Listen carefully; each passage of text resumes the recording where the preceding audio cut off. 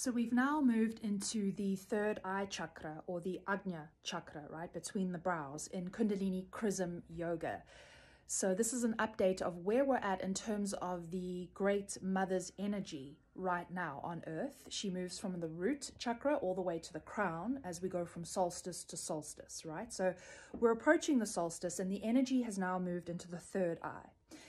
And Ajna chakra means command, knowledge, or wisdom.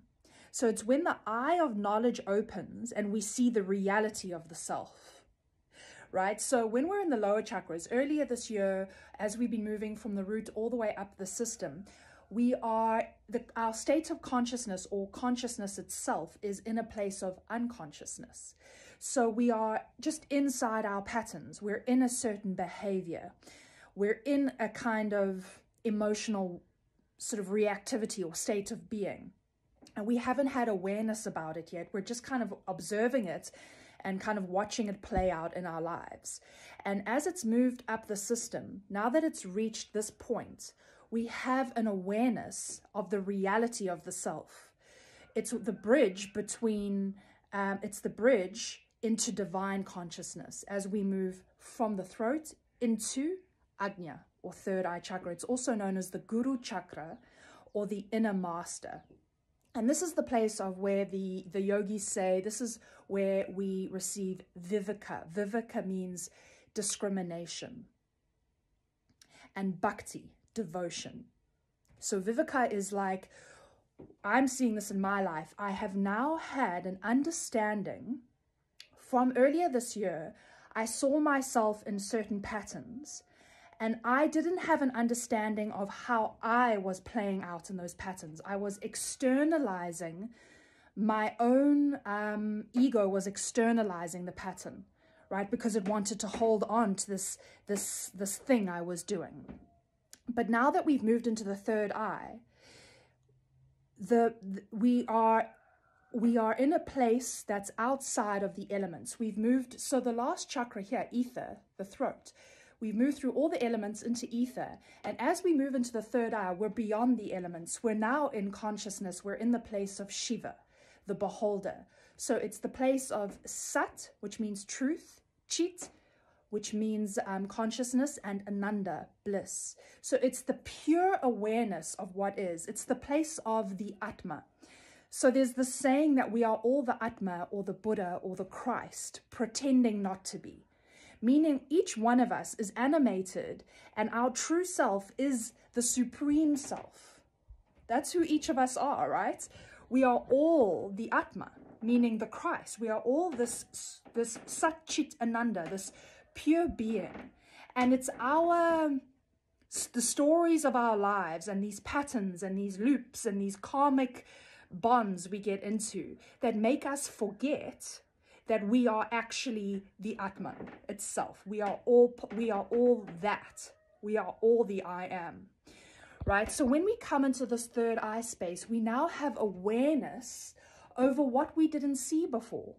I now see clearly, very clearly, I have self-awareness over my part and how I was not in a state of forgiveness or love, or in the pure being of self, the pure being of the Atman, right? In a certain part of my life, a certain place of my life. So we're all having a realization on the true reality of the self. And it's where we use, as I said, viveka, or discrimination, to go, okay, I'm going to be honest with myself because I'm devoted to bhakti. I allow my third eye to see how I've been behaving in my life, the patterns and the loops I've been going through, where I am lost in an egoic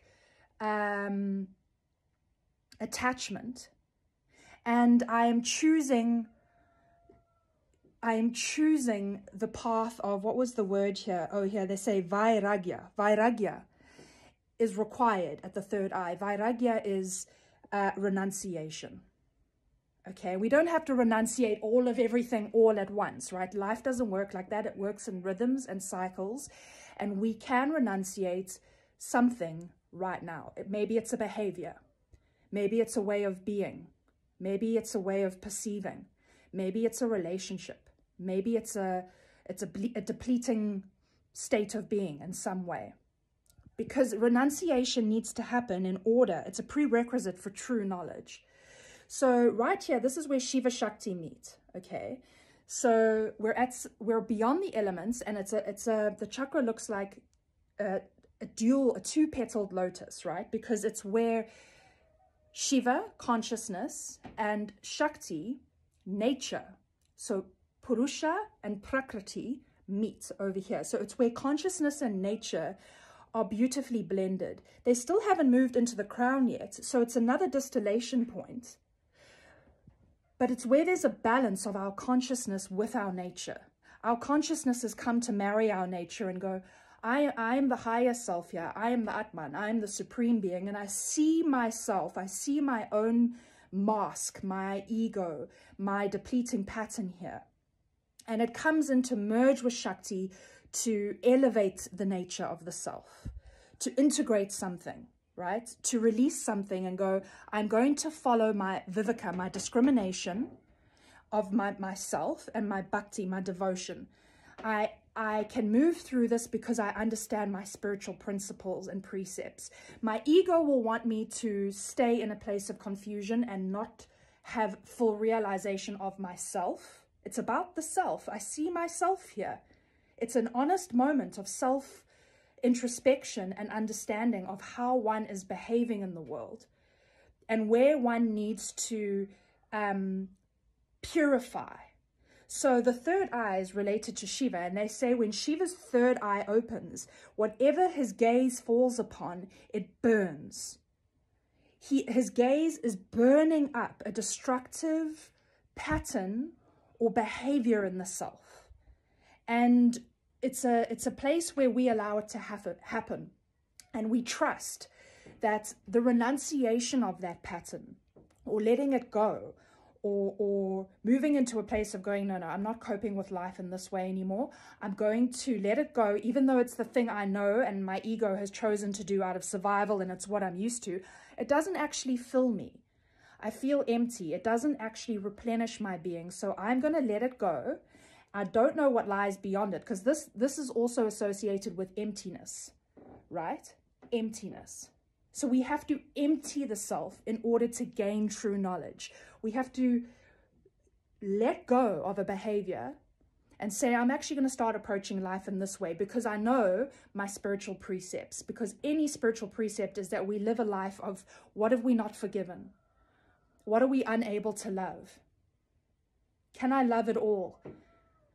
You know, so this is also the place where, like I said, Shiva Shakti meets. So this thing of light and dark, masculine, feminine, lazy, industrious, cold and hot, that polarized state of being merges because light is only the absence of dark, and dark is only the absence of light. And industrious behavior is the absence of laziness, and laziness is the absence of industriousness. Right? So there's this kind of blending or balancing out that happens over here, where we perceive almost like the Tao, right? We have this perception where that the perception of supreme consciousness, which is all of it is God consciousness. Everything is animated by the supreme being. And I don't have to polarize anything. I come into this blended, balanced place, and I witness myself and my own behavior, and I witness life. And there's a great emptiness and spaciousness now at the third eye.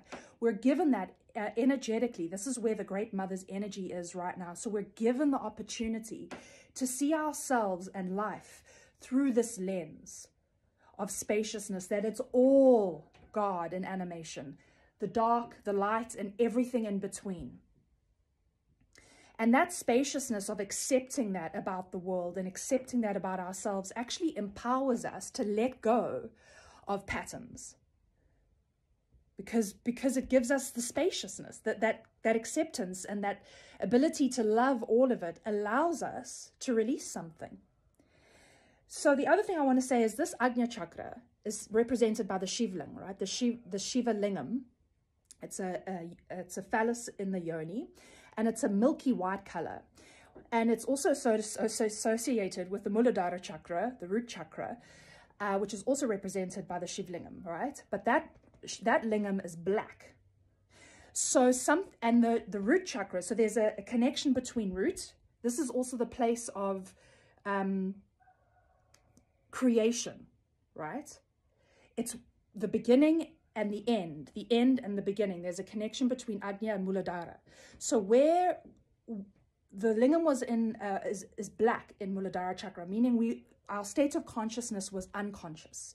And as it's moved up the system from January after last solstice, as we're moving up now toward this solstice, it's gone through purification. We've understood something about ourselves, and it's moved into a milky white lingam. So it's had a lot of purification, but it still has to move into crown, right? So this is another point where we might choose to deny being honest with ourselves, right?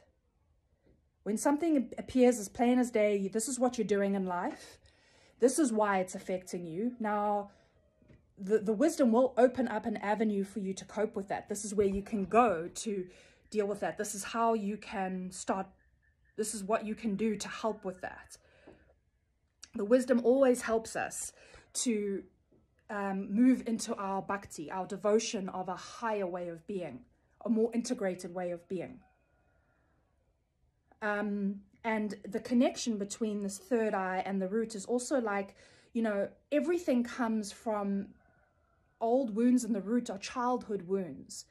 We're hardwired from the age 0 to 7 in terms of the patterns and the ways we approach life, right? So it's just wired in us from our family systems and any dysfunctions we had growing up. So that all comes from the root. And it's moved up, and we've had a realization about a certain aspect of ourselves. And yeah, the light's been switched on. It's moved from unconscious into conscious. So the switch has been flicked on, and we see. Yeah, so let me see if there's anything else I wanted to share.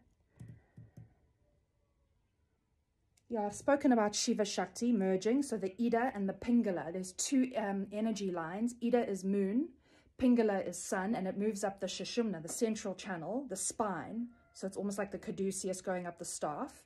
So Ida and Pingala merge here into this non-dual realization, seeing the self. Yeah, so I think I'll leave it at that. I'll just read you this great bhajan from Sri Shankaracharya. This is part of the bhajan. I am Shiva, the liberated Atma, the divine and the supreme. I am the Atma, Sat Chit Ananda and immortal. The Atma is the supreme self of the entire universe. It is the Atma of all living beings, and this Atma am I. Sending love.